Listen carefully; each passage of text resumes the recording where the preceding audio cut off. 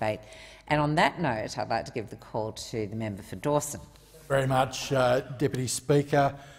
Most surprised the member for Maribyrnong to know that I probably agreed with nearly 90% of what he said there.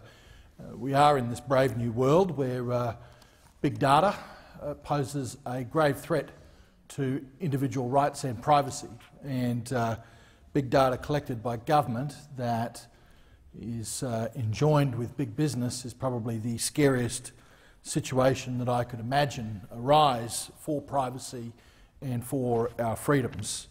The one thing that I didn't agree with Member Maribyrnong for was the words that this work had achieved the right balance. Sure, I acknowledge that there has been a lot of discussion between the government and the opposition on this bill, which has taken out of the original bill a lot of the problematic areas. There have been Senate inquiries that have looked into this bill that have taken out a lot of the problematic areas of the bill.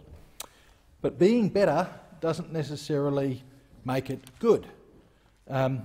There's a litmus test that we should have in this place when a bill comes before us. Did any of your constituents ever email you about government sharing data with different departments, or sharing data with state governments, or sharing de-identified data with universities? Did anyone ever walk into your office and ask you, as an MP, to vote for this bill, that there was a problem there that they saw that necessitated this act, or proposed act? Did anyone ever stop you in the street? Did anyone ever phone you or one of your staff members about it? And I'd say, by and large, the answer for every single person who inhabits this chamber would be no on this front. So why are we doing it? Where does it come from? And I've heard from the government and now the opposition the argument that, well, you know, if there's a natural disaster, an extreme event, you know, then we can easily get payments to people. If they don't have the data that they, you know, need to present to get that payment, we can look at Medicare, or we could look at something else and get their data for that purpose. But there's an old saying, and that is, hard cases make bad law. That is an extreme situation. And sure, it happens from time to time. It's still an extreme situation. I don't know that we need to upend our privacy provisions in this country for that extreme situation. I actually haven't heard another argument beyond that for this bill. I have not heard it. If it exists, I'd love to know. And what I really would love to know is an argument that exists for this bill that is actually one for the people, for the benefit of the people, rather than the benefit of government. Sure, as I said before, a lot of the problematic areas have been knocked out of this bill through the process that it's gone from how it was drafted originally. But here's some questions. Apparently the data that's going to go to external organisations, which would be universities for research purposes, is going to be data that's de-identified. How is it going to be identified? Can it be re-identified? Is there potential for that? I don't know.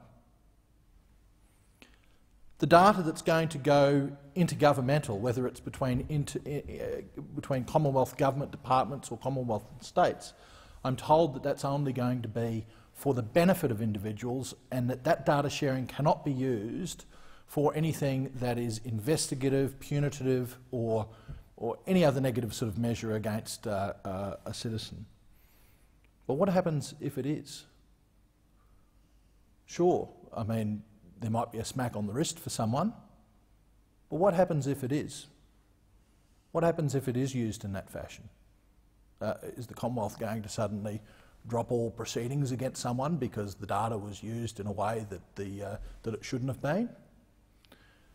I don't know.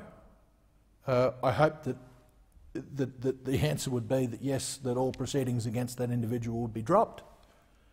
But the fact is that we've got data sharing, so it could potentially happen.